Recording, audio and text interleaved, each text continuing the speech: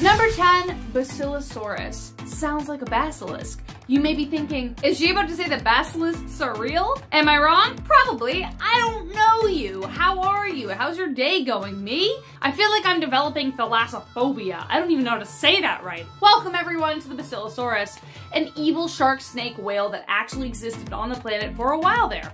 Of course, they were massive, growing to 50 to 85 feet long in size, but its size was about the only thing it had going for it, sadly. It couldn't echolocate, couldn't deep dive or breach, just had to kind of chill at one level. Theoretically, if you did see it while swimming, it couldn't and wouldn't chase you if you dove too deep or climbed up on land, because why would it? It looked terrifying and could kill you, but this creature was probably the one who only ever earned a participation badge in terms of most terrifying creature in the sea.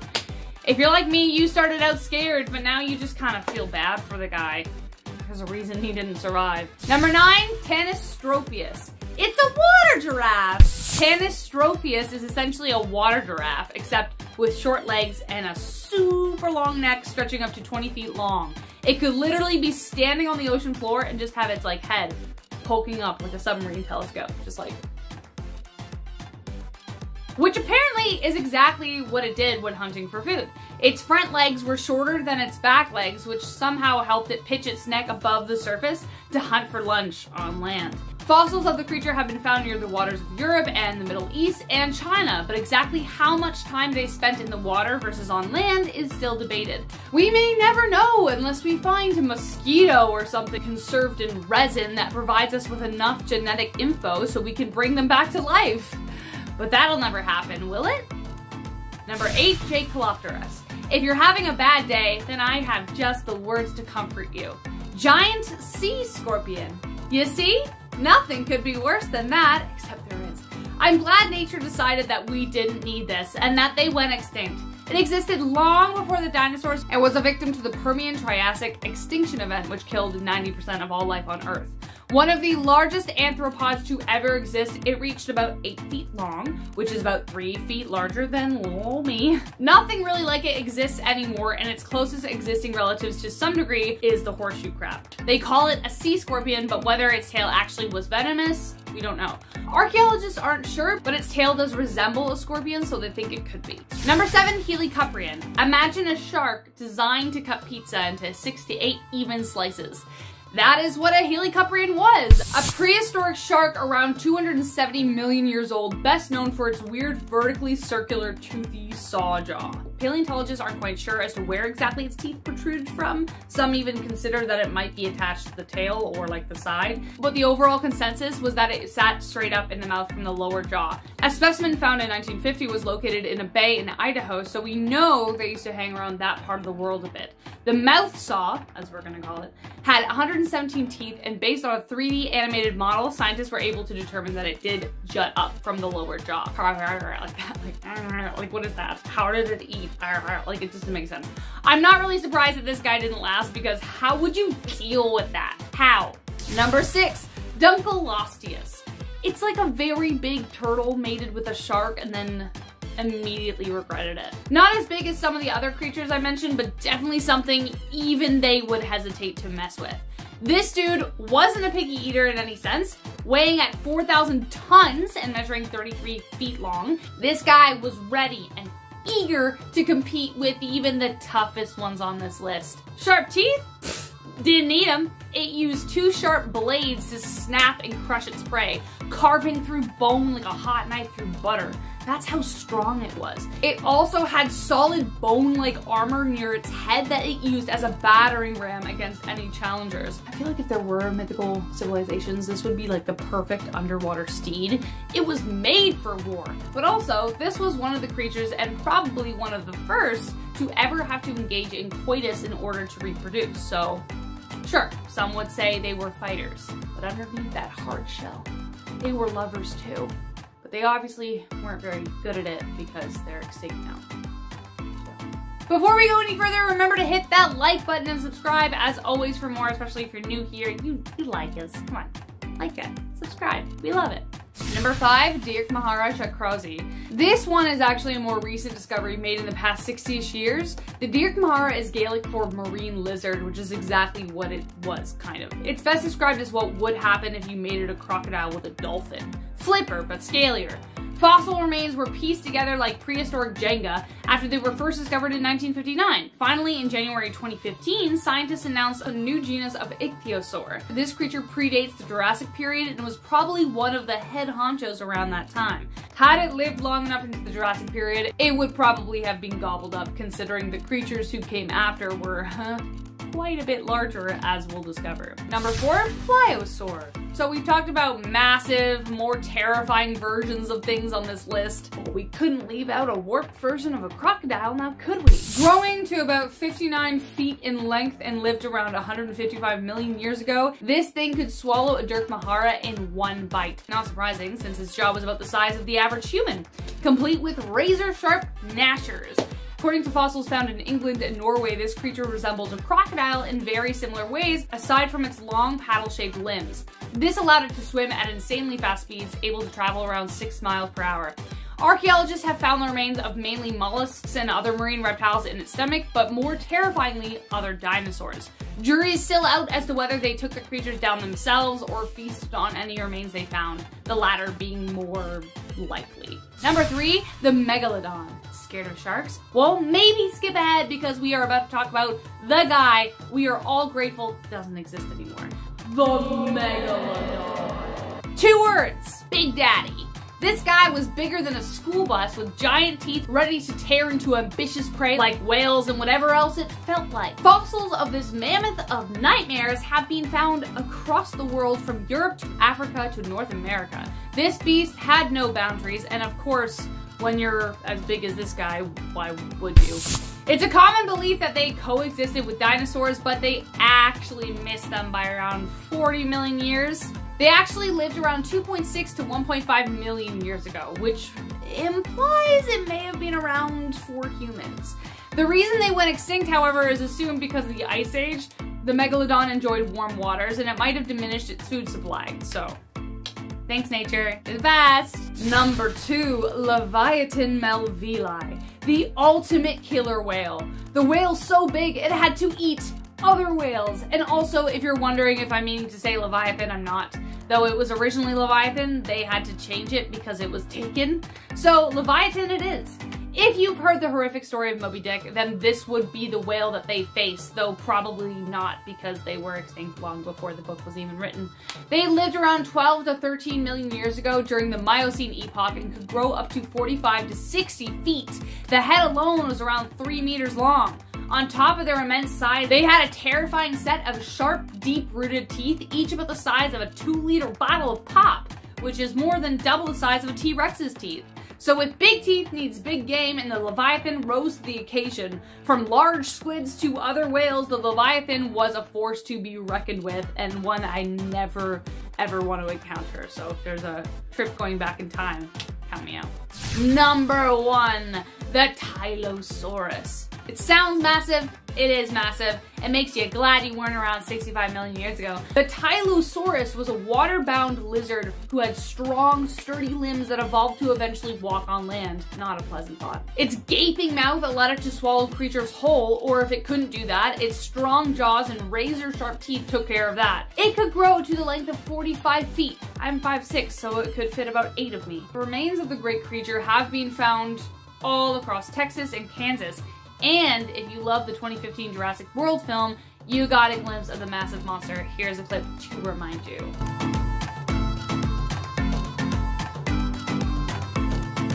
Did you freak out when it jumped out?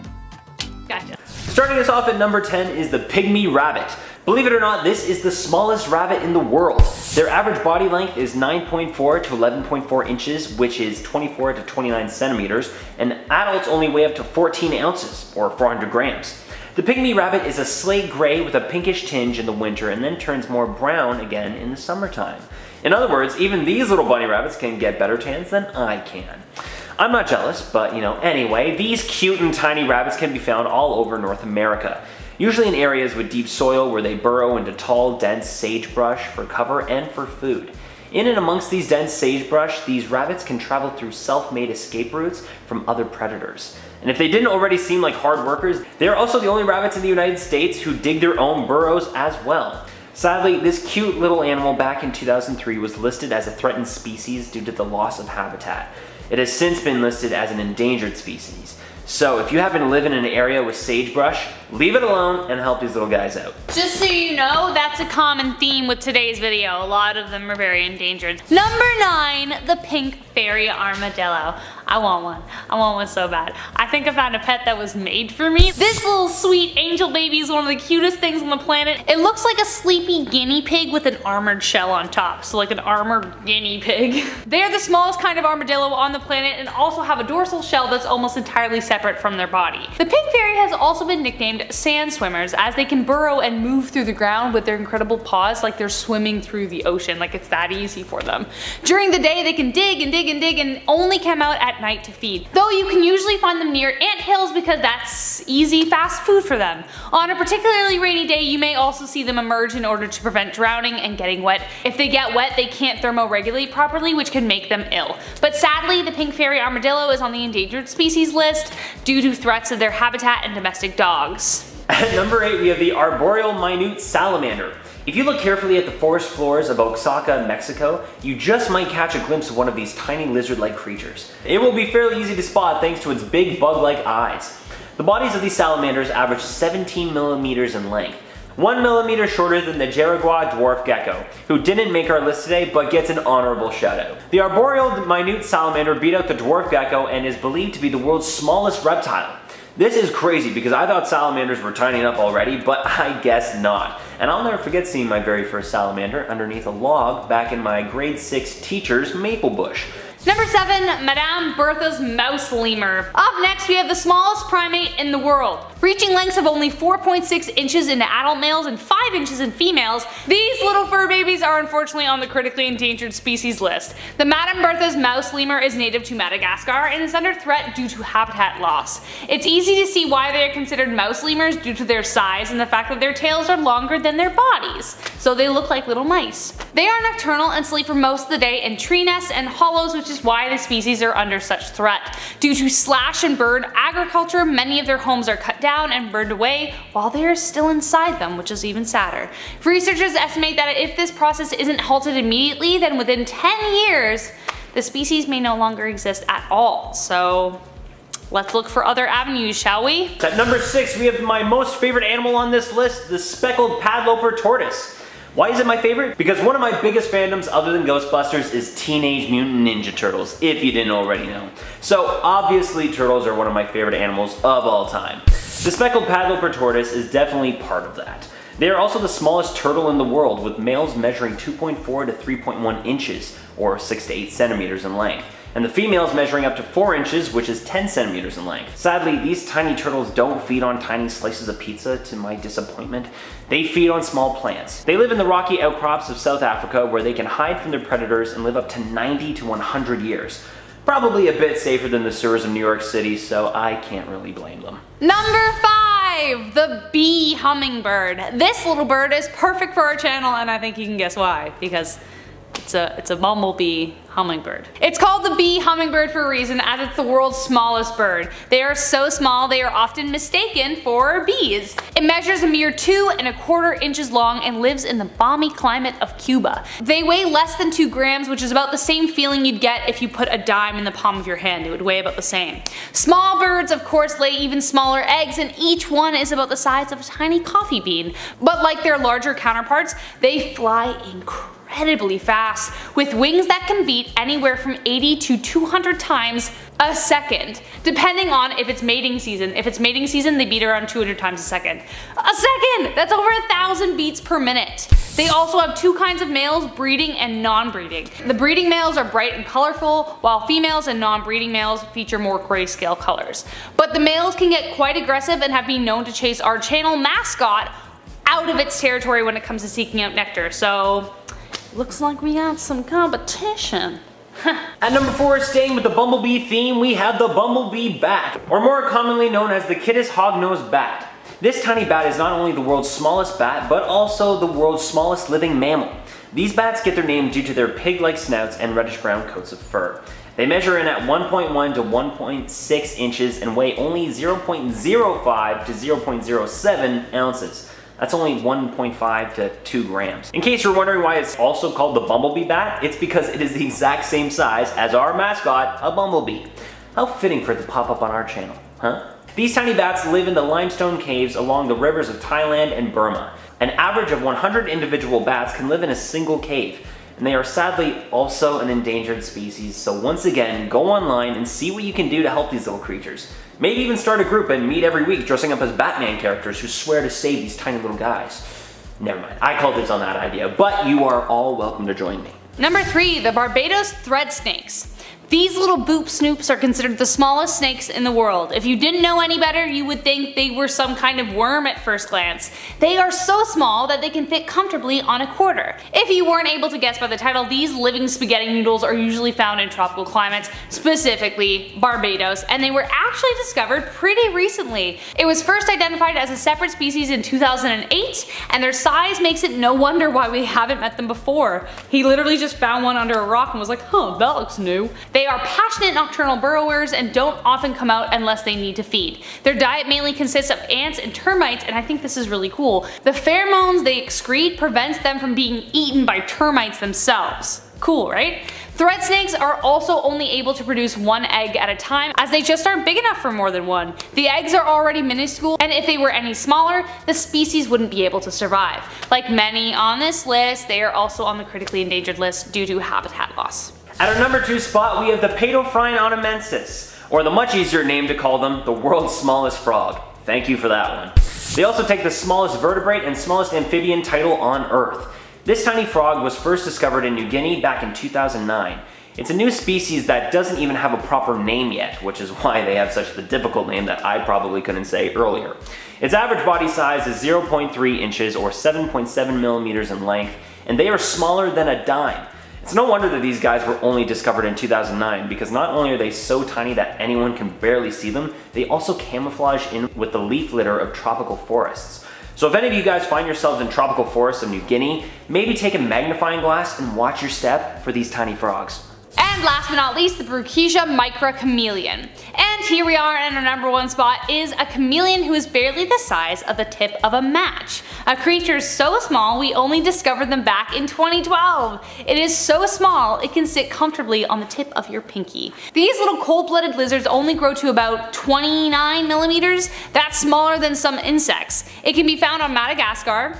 Love Madagascar, I feel like that's where all the strangest animals are, which is coincidentally one of the places the largest lizard is found. But unlike their larger counterpart, Brucesia chameleons can use their tail to climb, while other chameleons cannot. Albeit they can't climb very high, only about 4 inches off the ground, but that probably seems like a 10-story building to these little guys. Success is relative after all. But that being said, despite their efforts, they are relatively easy to catch if you find them, though you might not be able to for long. This tiny little species is endangered due to significant habitat loss, though it probably doesn't help that if you see one you can literally just pick it up and there's no fight in that at all. So. Starting us off at our number 10 spot, we have hydras. No, not the evil villains from the Marvel Universe. I'm talking about these small water-based creatures found in the fresh waters of Europe, Asia, and the Americas. There are between 20 to 30 different species of hydra, and they are one of the 900 species belonging to the phylum Cnidaria, which are radially symmetrical invertebrates with tentacles. But the really cool part about these underwater creatures is that they are basically immortal. Studies show that these creatures do not show any signs of deterioration with age. They are able to continuously divide and regenerate new body cells and can basically keep themselves young forever. Remember that song Forever Young by Alphaville? It actually might be just about hydras, I think. Number 9, clams. Unless their lives are cut short by the yearly clam bake with your aunts and uncles, clams can actually live an absurdly long time for being that small. Some have even been found to be over a century old. Now to be fair, humans are starting to stretch that boundary too. We're trying our best. But considering how often clams are a food source, it's surprising. Like trees, clamshells also have rings on them if you look carefully that track how long they've been alive, which is how scientists can tell how long they've lived. Therefore, the bigger they are, the longer they have lived. They can weigh up to several hundred pounds and be as large as a yard across. The oldest clam ever found was named Ming Ming, and though she was only the size of an average human palm, she was about 570 years old, which is like, what? Does size matter? At our number 8 spot, we have the rough-eye rockfish. Pretty crazy name, right? Well, they get the name because of the spines that go along the bottom of their eyes. Kind of a rude name when you think about it. But these bright and intensely colored fish can be found in the Pacific Ocean, ranging from the northern part of Japan and Bering Sea all the way to the North American coast down to California.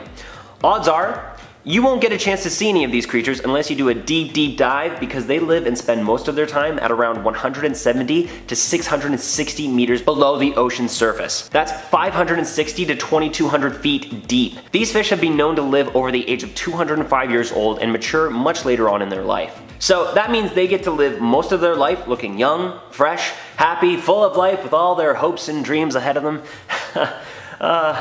Must be nice. I mean, honestly, I can kind of do that too. If I ever do a video with my beard shaved off, you will see a Dewey that looks like he is 12.